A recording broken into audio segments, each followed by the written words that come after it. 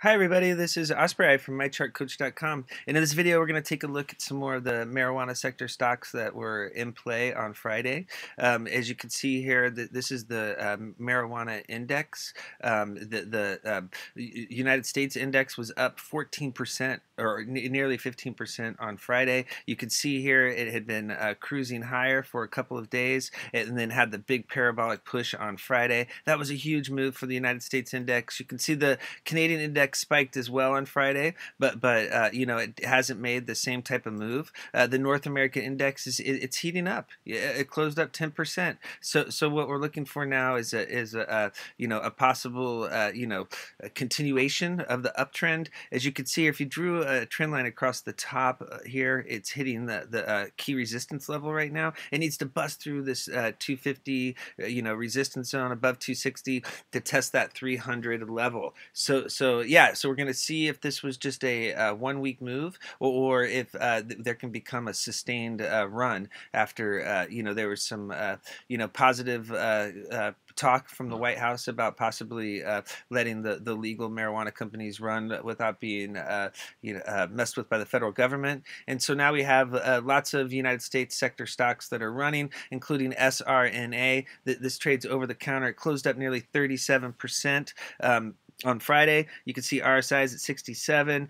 Yeah, it made a big move. It closed above the 50 and 100-day simple moving averages. If it can stay above this 23 support zone, that's going to signal it wants to head higher. It's hitting this 28 level, this resistance from over here, and in February. If it can break above that 34 level, will be on deck. Ultimately, it could possibly run back up there to 47. Now the candle did close well above the upper Bollinger Band. If the candles work back into the bands, you want to see it stay above that 100-day simple moving average. The nice thing here, this was just the first day of the run, or this is day one. It's not on a multi-day run, so that's positive. But it did close well above that upper Bollinger Band, and many times the candles will work back into the bands. And this does look like big resistance from February. So keep an eye on it for a break above 30. If it fails to break that level, look for a possible reload off of 23. Okay, take a look at Kush Bottles. Okay, so this is the a container and packaging company. So this is a way to play the marijuana sector without trading a company that touches marijuana itself.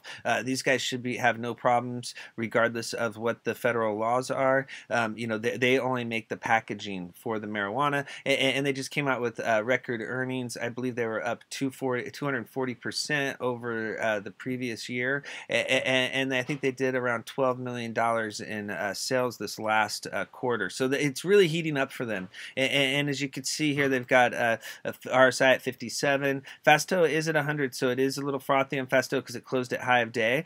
But as you can see, it was down 2 days in a row, and it had the big spike today. There was a symmetrical triangle pattern. You can see descending resistance and ascending support. There was a close above the descending resistance line and the 50-day simple moving average at 519. If that 519 level holds, look for a break above this 550 to 575 level. If it can break above that, $6 will be on deck. The whole thing now is just for it to stay above 519 and turn that 50-day simple moving average into support. If that holds, it should break out higher. Notice the nice volume spike. It had really good volume. We'll see if it can continue. Take a look at CANN. Okay, this is General Cannabis Corporation. It did close up 25%. This is at 71 on our side now. Fasto did close at 100. This one is on a multi-day run. You can see plus DI breaking out here on ADX. So the green line crossing the red and the black line to the upside, and so this is already on a 5-day run, and so it's did close above the 100-day simple moving average, so that's going to be the key level to hold. If it does drop below, it could fill the gap here between the high of day on Thursday and low of day on Friday, and then EMA 4 is at 377. A drop to that 377 would fill the first gap. The risk is there is another gap below that, all the way down here, just above $3. So a drop down to 310 and EMA 13 would fill that second gap. So does really stay bullish, it needs to stay above that 100-day simple moving average at 421. Drop back below, and that would be a red flag. It's currently hitting, this. It did close above this zone as well, so it needs to close above this high close resistance level and break above $5 to head higher. Yeah, let's look at CVSI. So yeah, CVSI, you know, it closed up 20%. You can see, or almost 21%. Our RSI is at 64. Fasto's at 82. You've got a bullish crossover here on 80X. There was a nice breakout above this sideways channel. Notice it's been, you know, this is the top of the channel. This is the bottom of the channel. You know, it came up, it hit that top of the channel again in March and pulled back. And then on Friday, it closed above the top of it. So that close above high close horizontal resistance does signal more upside potential. It needs to stay above that 50 level. Fail to hold that 50 level and pull back in, and then it'll signal more consolidation, not ready to go. If it stays above 50 and breaks above this 56 level, look for a run up here to this 63, 64 level, the high close from back here in January. That's going to be the big level to break. Notice it's on a 3-day run with a big volume spike, so it's got good volume behind it. We just have to yeah, see if it can hit that 64 level. Yeah, let's look at GRWG. Yeah, this closed up 18%. Now it did only trade 269,000 shares. RSI is at 59, so it has room to run. If you look back here, it did hit 90 on previous runs on RSI, so there is juice in the tank. Check out Fasto, it's above 80. There's a nice crossover on 80X with plus DI crossing minus DI to the upside. And so yeah, this is breaking, you know, above the middle Bollinger Band and the 100-day simple moving average, currently at 441. And so that's the gold line, and it also closed above the green line, which is the 50-day simple moving average at 452. So if it could stay above 450, that would be really bullish. It needs to break above the top of the channel, which is right here. You know, if it can break above this key resistance zone that it's hitting right now, you could see a run back up to $6. That was this previous channel, the top of the previous channel. And so going forward, it's going to be all about staying above EMA's or above the 150-day simple moving average. If it drops back below, it could test EMA 4 there at $4 and the middle Bollinger Band. It needs to hold the middle Bollinger Band at 395 to keep the uptrend going. Okay, take a look at GBLX. Okay, this closed up 25%. Our size at 61. Okay, notice it did run well above 90 on that last run. So yeah, it's got a little juice. Fasto is at 90. You know, it's on a multi-day run though. So you might want to look at this for pullback.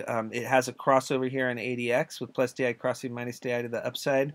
Check out the close above the 50 and 100-day simple moving average like the last chart. It needs to stay above the gold line at 62. If it can stay above 62, the 70 level is going to be a big level to break. Notice that there was consolidation in that level before, so it's going to be a tough one. If it can close above 70, that's going to be signaling more upside potential, and 80 will be the next big level to break. This support level from back here in January. Now, if it drops back below 62, that would be a red flag, and then it would be a red flag if it dropped below the 50-day simple moving average at 57. You know, that would put the middle Bollinger Band at 50 on deck down here. It needs to hold the middle Bollinger Band to keep this uptrend going. Keep in mind it's already on a 4-day run. Okay, take a look at MCOA. This is the Marijuana Company of America. It closed up 15%. RSI is at 60 up here. So, you know, it's got some juice in the tank still. When Fasto's at 66, you know, you have a crossover here on 80X with the green line crossing the red and the black line to the upside, plus DI above minus DI in 80X. Notice the volume spike down here. You know, good volume. It closed above the 50-day simple moving average. So the close above that level for the first time since back here in January, it is a bullish signal. It needs to stay above that level. It also closed above the middle Bollinger Band. It's trying to get a new uptrend going. It hit the next key level, the red line, which is the 200-day simple moving average is 0.031. It needs to close above that level to head higher. If it can, then the 100-day simple moving average at 0.34 and the 300-day simple moving average at 0.35 will be the two levels to break. Now it did also close above this high close resistance level from back here in March. Notice that was the top of this channel. So that does signal more upside potential. It just has to break that 200-day simple moving average. Okay, let's take a look at AMMJ. This is American Cannabis Company, and it closed up 33% on Friday. So that was a really big move. RSI is now up here at 70, so it is a little frothy. And you have Fasto at 97 with the parabolic move here on 80X or with plus DI, you know, spiking. You know, when you get that very vertical spike, you know, usually that signal it's getting a little frothy and it might have to cool down. If you look down here, it's on a 7-day run. So yeah, so this one's a little frothy. You know, it's already been on a multi-day run. Look at it for possible pullback. What I'm thinking is maybe could pull back down here and test this 100-day simple moving average at 98 and EMA4 down at $1, and then that could provide a potential load opportunity if you miss the run. You know, it's above that 50-day simple moving average and middle Bollinger Band as well at 93. It has to hold those levels to keep the uptrend going. If it can hold them and stay above that 100-day simple moving average, that'd be really bullish. Now to the upside, let's say it doesn't pull back and it keeps pushing higher, then what you're looking for is a break above this 130 zone. Okay, so that's this. There was a lot of trading here in January, and if it get above that, 145 will be the next target. This high close from January. Okay, so yeah, it did close with that volume spike on Friday. Now let's take a look at a couple more of the foreign stocks. This is SPLIF, SPLIF, and ticker symbol. And so it closed up 19%, 165,000 shares traded. So it's a thinly traded stock. RSI is at 52, so it's got a lot of room to run. Yeah, you keep an eye on it. It closed above that middle Bollinger Band. You know, it hadn't closed above the middle Bollinger Band since back here before support broke in March. And so the chart looks like it's trying to heat up. It did break this descending resistance line, so it closed above. Well, the big thing's going to be this 50 and 100-day simple moving average. If it could break above 37, that's going to be signal that it wants to head higher, and then you'd be looking for this 43 level, this high close from March. Now, if it fails to break that 37 and it dropped below the middle Bollinger Band at 33, that would signal it's not ready to go. Okay, let's look at MPXEF. Okay, this is a new one to me, but I thought this was pretty interesting. It closed up 21%. It traded 2.7 million shares, and it at 70 cents a share. So this is good volume for over-the-counter marijuana stock. It's back above 70 on RSI. Fasto at 91. You got plus DI pushing the green line.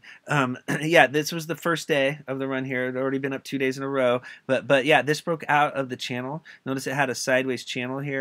This is the bottom of the channel. This is the top of the channel. It broke out of the top of the channel. It also broke the high close from February here, and so it's signaling more upside potential. It's hitting a resistance from January. This was a support zone in January. If it can bust above the 70 resistance zone, you're looking at 80 as the next big level to break, and then possibly a run back up to 90 from that high close in January. So keep an eye on MPXEF. I thought this was a really nice volume spike. Notice the volume was the best volume since back here in January, and it was down 2 days in a row, and then it spiked on Friday. So this one could follow through and keep moving. It did close well above that upper Bollinger Band. If it pulls back, you want to see that EMA4 at 63 hold. You don't want to see it drop back in the channel. It needs to stay above now that it broke out. Okay, let's look at LHSIF.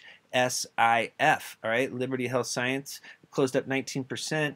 It has RSI here at 49. If it busts above 50, that would be bullish. Fasto's above 55. You have plus DI crossing ADX, or plus DI crossing minus DI, signaling the bulls are heating up. This is, it had a really nasty downtrend. The middle Bollinger Band over here broke. Okay, this was the last close above the middle Bollinger Band in January. And then all these candles, look at all the tops here, try to close above the dotted purple line, which is the middle Bollinger Band, and also the 20-day simple moving average, but they all failed, and it kept dropping lower. It found support at 55, and then today was the first close above the middle Bollinger Band since this candle right here back in January. So that's all these candles they didn't let close above, they finally let it close above on Friday. If that level holds at 77, it signals more upside potential. If it drops below, that would be a red flag and signal it's not ready to go. Look at the 50-day simple moving average at 93. That's the next target. If it can break that, then that 200 and 300-day simple moving average and the $1 resistance zone will be on deck.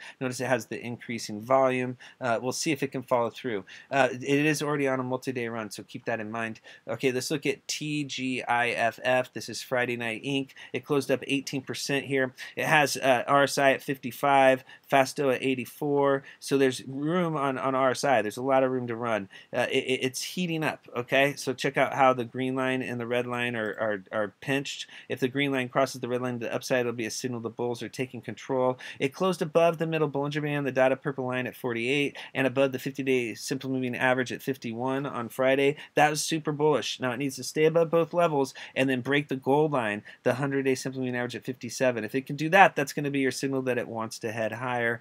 Keep an eye on this one. It's trying to heat up here. You know, the 60 resistance zone will be a big level to break. But yeah, this is you know, charts heating up. Notice it had the volume spike. It is a thinly traded stock, but if it can, you know, stay above that green line and get above the gold line, that would be the signal that it's ready to get moving. I see a red flag here. You know, if it fails to break resistance and it pulls back, there is an unfilled gap down here, so a drop down to 40 would fill that gap.